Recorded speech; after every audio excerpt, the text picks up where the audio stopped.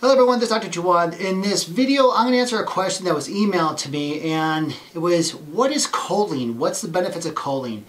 Because people hear so many things about choline, but it's hard to understand if you don't understand the mechanism of the brain and the nervous system. But before I do that, if you're new to my channel, thank you very much. 2 seconds, hit the subscribe button down below, and right next to it is bell notification, because when I upload videos like this, you'll be first to be notified. Facebook fans, I always appreciate a growing audience. Thank you very much for supporting my channel. If you like what you see, please hit the like button and please share with a friend. Even on YouTube, if you like what you see, please share with a friend. I always appreciate a growing audience.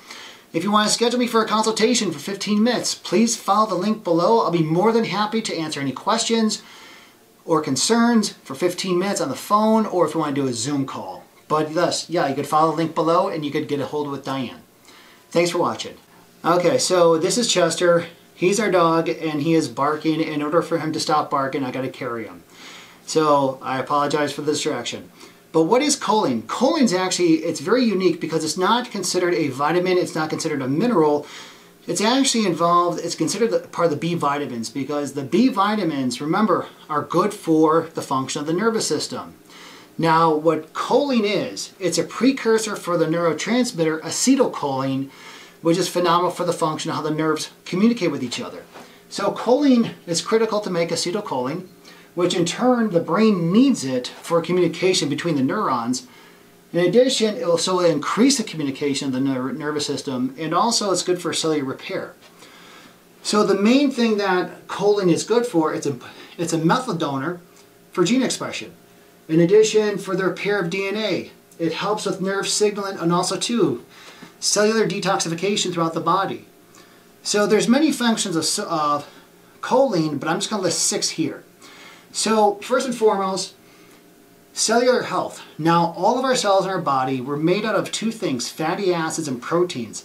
So all the cells in our body have a double layer of fat called a phospholipid bilayer. And choline is needed to help build the phospholipid. So it will help improve the structure of the cell membrane. It's good for brain health. When you have a decline in cognitive function due to diet, due to not enough choline, what's going to happen? You're going to have brain fog. So it's good for the nerve health. Remember, it's an important precursor for acetylcholine. Acetylcholine is a very, very important neurotransmitter to help improve the function of the nervous system, especially for the brain. DNA production. DNA production. Along with folate and B12, we need choline for the production of DNA, which also too bleeds over to cellular repair. Signaling. The more acetylcholine that is available will increase the communication between the neurons, so when it comes to signaling, it helps build the molecules that act as the cell messengers. This is why if you're depleted in choline, you have cognitive decline, you have poor memory, you have irritability, and so forth and so on. You can't remember things. Heart health. Yeah, heart health. It's phenomenal for your heart. Now, when it goes to blood labs, the main blood marker is homocysteine. If that's elevated, that's a sure indicator that something's wrong with your heart. So what choline does, it helps remove homocysteine, which in turn will help lower the chances of heart disease.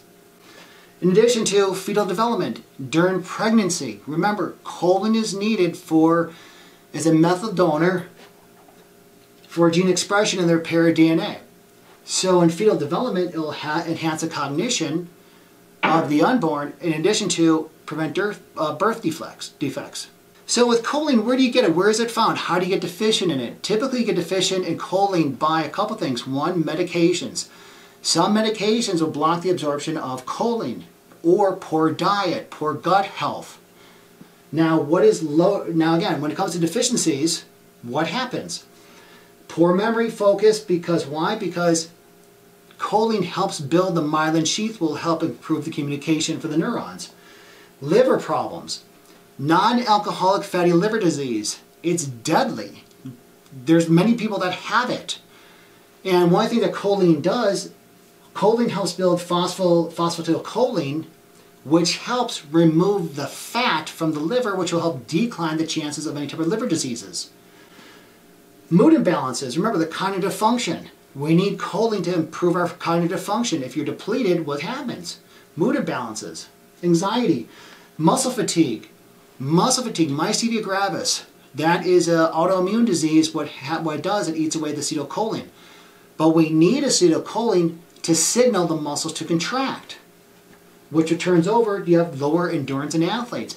Athletes, or people in general who have lower amounts of choline, they don't have the endurance as they once had.